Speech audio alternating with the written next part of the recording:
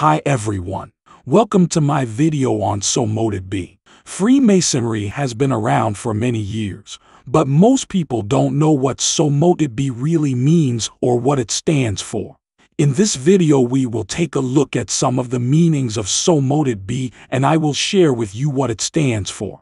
I want to welcome you to my channel. I will post videos on various subjects and interests. Feel free to subscribe. You will see that the videos will become much more interesting about Freemasonry. Now let's start. The meaning of So Mote It Be. What a well-known phrase. No lodge is ever open or closed properly unless it is used. Yet few know how old it is, let alone what deep meaning it contains. It's so close to us that we don't notice it. Like so many other old and exquisite things. As far back as we can go in the annals of the craft, we find this old phrase. Its form betrays its age. The word mote is an Anglo-Saxon word, derived from an anomalous verb, moten. Chaucer uses the exact phrase in the same sense in which we use it, meaning so may it be. It is found in the Regius poem, the oldest document of the craft, just as we use it today. As everyone knows, it is the Masonic form of the ancient Amen which echoes through the ages, gathering meaning and music as it goes, until it is one of the richest and most haunting of words.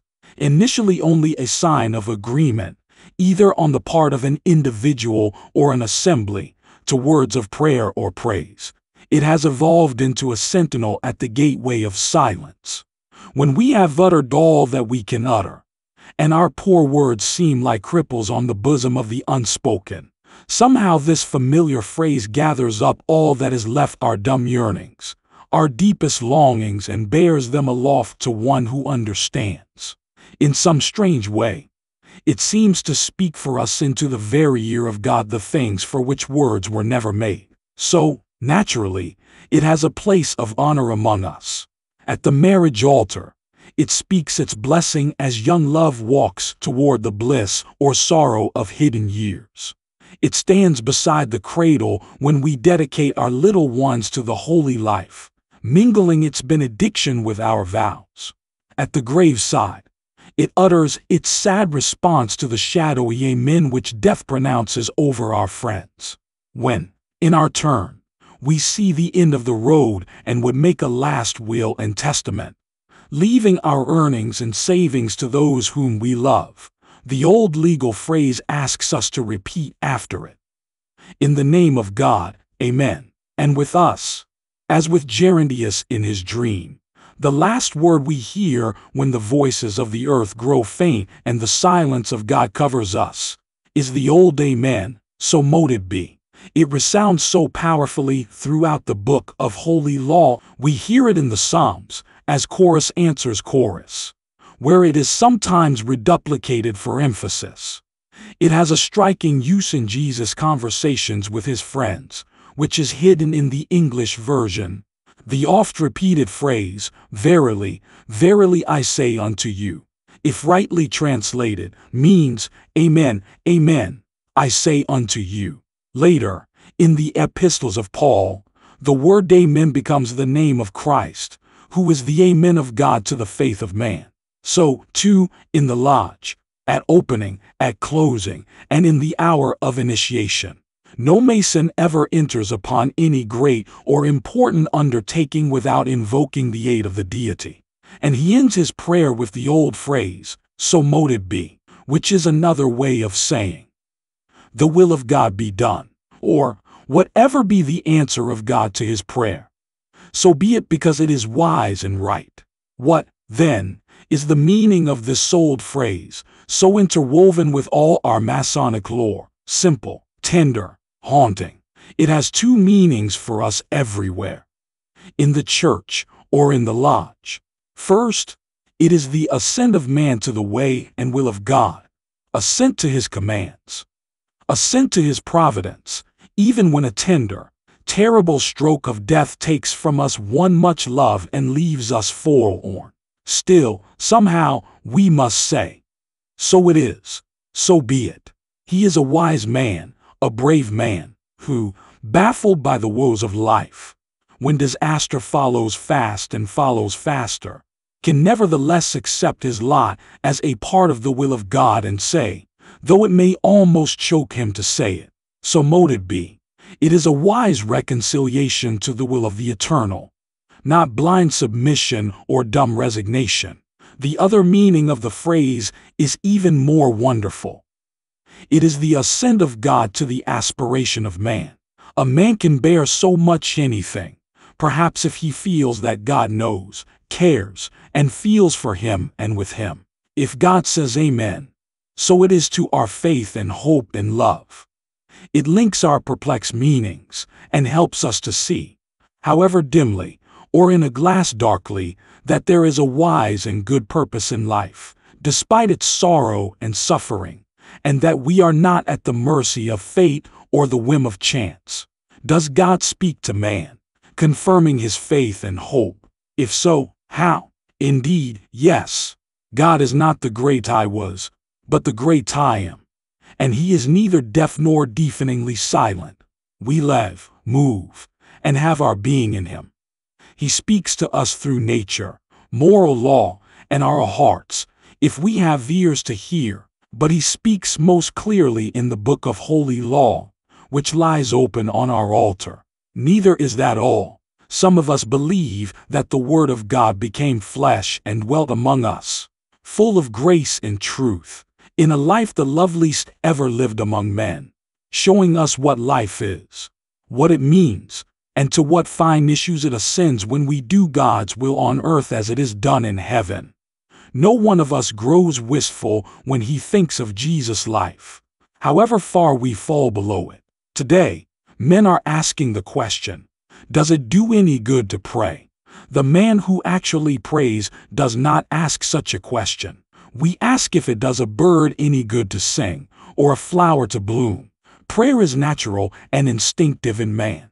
We are created in this way. Man is made for prayer, as sparks ascend to seek the sun. He would not need religious faith if the objects of it did not exist.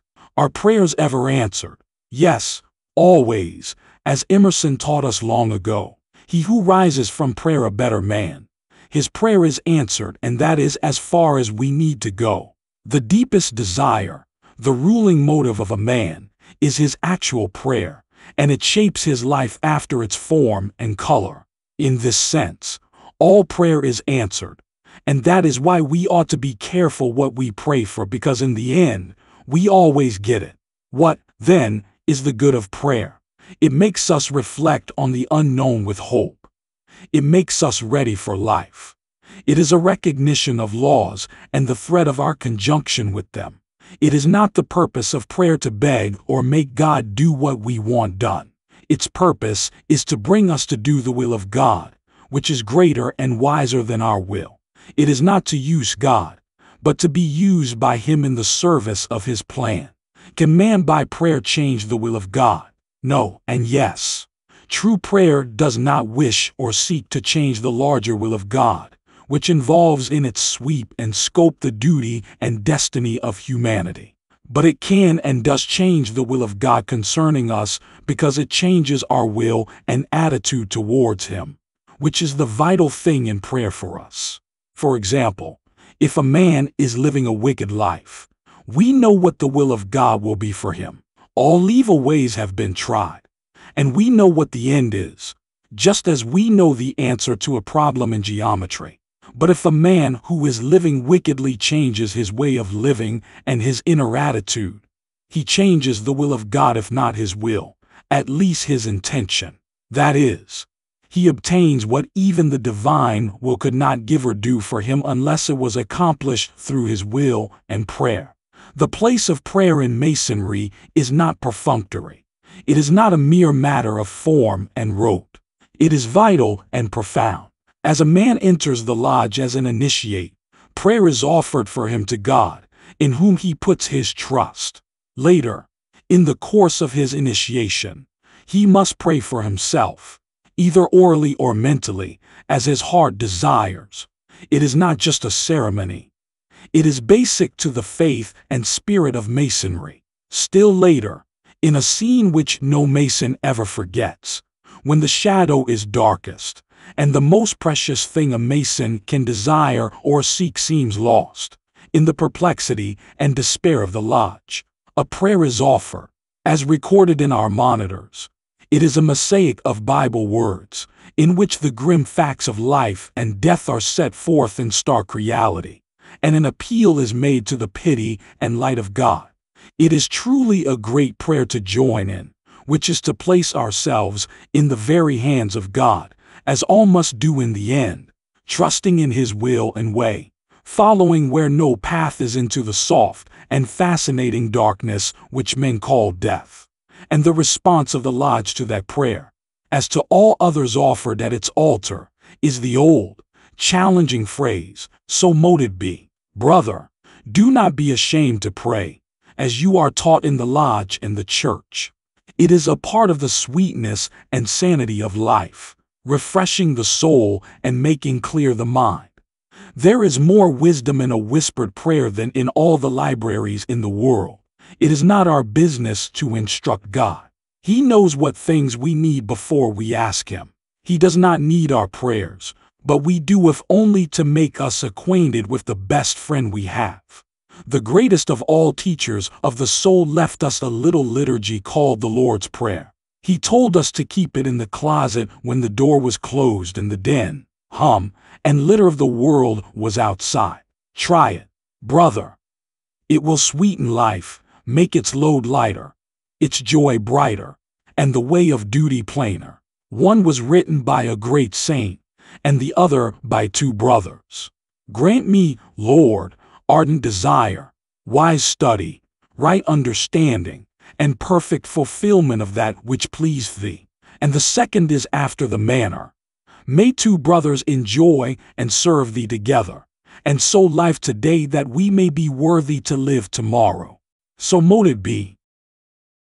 I hope that you enjoyed watching this video. Thank you very much for watching. I hope that you enjoy the content. If you have any questions, please ask in the comments section below. Please subscribe and share your thoughts.